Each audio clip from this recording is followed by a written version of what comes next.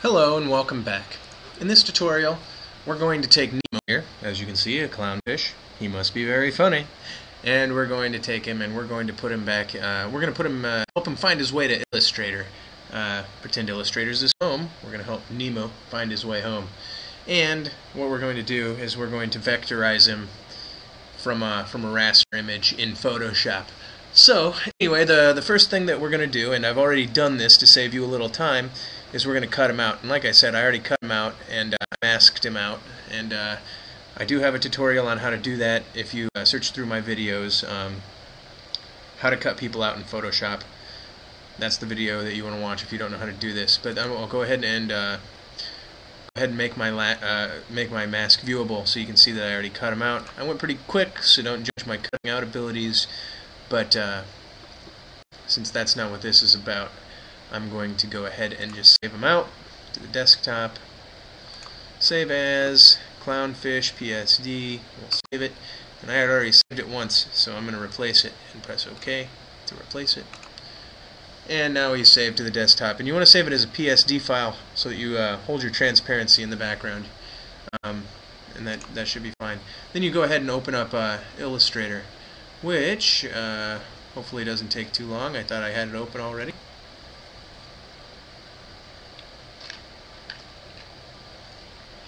Oh, there we go. Sorry about that. Then what we'll do is we'll go to File, Open, and we'll type in Clown, and we'll open up our Clownfish PSD that we just saved with that background cut out and saved as PSD. We'll go ahead and let it convert the layers to objects. We'll press OK. And if you want to go ahead and test if there's a background here, all you do is you can make a shape or something and make it black. Well, that shape didn't want to work. We'll go ahead and make another layer. I think that's because I had my artboard selected there. So we'll make another layer. Place that layer back behind the first layer, and if we can see this shape all the way up into the fish, then you know that you've got your transparent background, like I do, as you can see. Okay. Now let me not waste any more time there. The next thing that we want to do is live trace Nemo to get him to a vector. And as you can see, there's a live trace button here, and you can go certainly do a high fidelity photo live trace in the newer models of Illustrator. You can do that. But I'm going to show you how to do it a better way, because you can set up your own options. So what you do is you go to Object, go down to Live Trace, and go to your tracing options. And if you just wanted to trace it, you could go to Make or Make and Expand. But go to your tracing options, and I already had these set up, but it looks like I have it set to go back to default. But I do remember where they were set. So what you'll do is you'll go to Mode here, and you'll change to Color. You'll change the palettes automatic, and then you want your colors to be max. Max colors, you want to be 256. I'll put swatches. No, that's fine. Blur, maybe add a pixel of blur. So it's up to you. It'll make your image a little less sharp, but it'll blend between the colors a little bit better. Path fitting, I'm going to leave that at 2 pixels. That's where I had it before, and it looked pretty good. I'm going to make minimum area 0 and corner angle 0, and then ignore white. I didn't do that before, but I think that's maybe what I want to do. So I'm going to go ahead and do that and press trace. And this hopefully won't take too long. Looks like it's going pretty fast this time.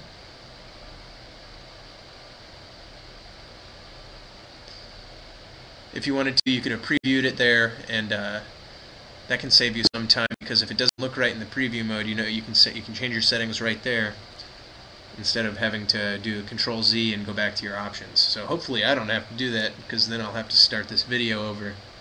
I don't want to do that.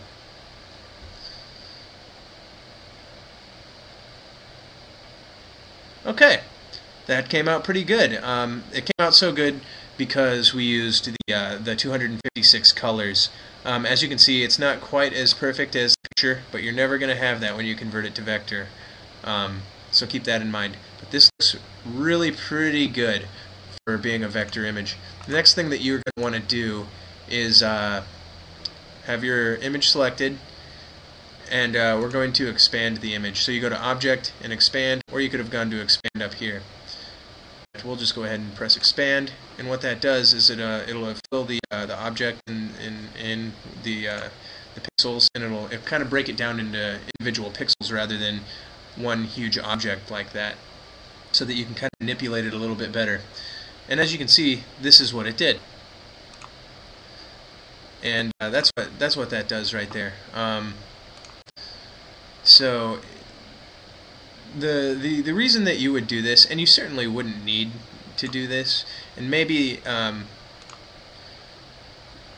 you won't do this, but the reason to do that would be if it's not scaling correctly, pretty much. And this one would have, but sometimes when you get a stroke around an object or something, it doesn't scale properly, and if it's not scaling properly, that's what you would do to fix it. Let's see, it looks like it might have added a background there. And if it did, nope, it looks still looks to be pretty good. For some reason, it went ahead and made pixels of this whole area here, but that shouldn't matter because you still can see straight through them. They're clear pixels, so it shouldn't matter unless unless it just bugs you for some reason, in which case you can go in with your direct select tool and then kind of delete them like this. Select an area like that and just press delete, and that'll get rid of them. But you know, as you get closer up to the image, it gets to be harder without deleting some of the image. But I'll show you now that that you have this, and you can kind of scale it a little bit easier, or sometimes it scales more proportional, like I said, when you do that expand. But certainly you don't have to. It looks better if you don't. Since it holds that opaque background, you probably shouldn't do the expand because it'll look better. Anyway, I'm going to stop talking at you.